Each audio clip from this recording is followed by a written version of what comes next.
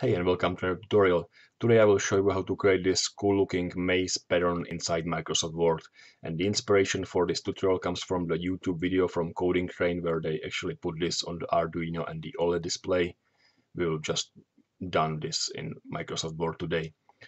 Here is how the maze is being drawn. We will start with dividing our page with invisible grid, and for each cell of this grid we will draw a diagonal line. And the diagonal line will either go from left top to bottom right or from left bottom to top right. And the way how we will decide which line to draw is simply by calling a random function, and based on the value of the random function we will draw one or the another. You can see the grid in here, but as soon as we remove the grid, we get this nice looking pseudo maze pattern. It's not a real maze because there is probably no way out of the maze, but it kind of looks cool and it's super easy to do. So let's jump into Word, start with a blank document and open the developers ribbon. If you don't see it, just right click and select customize ribbon and make sure that the developer checkbox is being checked. Then I will jump into macros and create a new macro for this document, which I will probably call draw maze. I will create a new macro, and then we need few things. We need to know how many columns we will have, so I will have a new dim columns as long, and how many rows we have, so dim rows as long. We also need the size of the grid, which will probably be just one number. Let's call it grid size as double this time, because this could be a decimal number. And then we have to initialize those variables. So columns, we can say, for example, to 10. We will have 10 different lines for each line.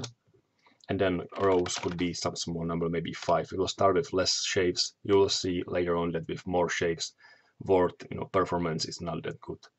Then we have to calculate the grid size. The grid size will be the page width divided by number of columns. So let's say active document dot page setup dot page width equals divided by number of columns. Okay, so I think that we have all we need, so we can start constructing a loop where we will loop for each individual cell inside our invisible grid. So let's say for counter rows, going from 0 to rows, do something, and then say next counter rows, and also for counter columns, going from 0 to columns, do something, and then say next counter columns. And the do something means we need to draw a line. So let's draw a line. Active document dot shapes dot add line. And we need to have the begin position and end position. So the begin position will be the counter. Begin X will be counter columns times grid size. Begin Y is counter rows times grid size.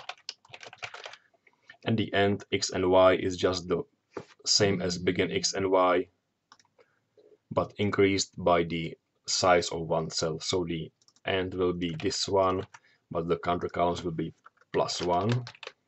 And same for end Y. It will be the start position, but the counter rows will be increased by 1, so +1 this one.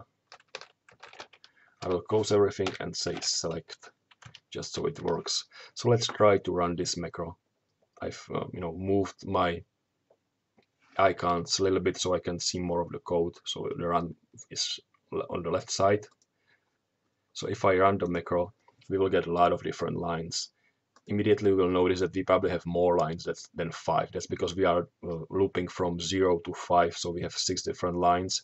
It's probably not a big problem on the rows, but for the columns, if I delete this one and select everything, you can see a little bit of highlight on the right side. That means that one line is being drawn off the screen outside the page. It doesn't do anything bad, but we don't need this line at all. So what I can do is I can say loop for rows -1 and columns -1.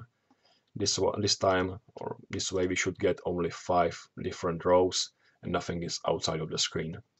Now, right now it looks like we have long lines being drawn over the document, but those are individual lines. We just need to draw them in a different way. One will be drawn like this, but a few of them will be rotated 90 degrees, and that's actually what we can do. We can either set a very custom line drawing function that is change the way how the line is being drawn, or we can keep this function and just rotate the shape after it's being drawn. So that's probably what I will do. We will test the random function. So if random number is bigger than 0.5, then we will set the I don't know, some variable like a rotate being 0, and if it's smaller, then rotate will be 90 degrees.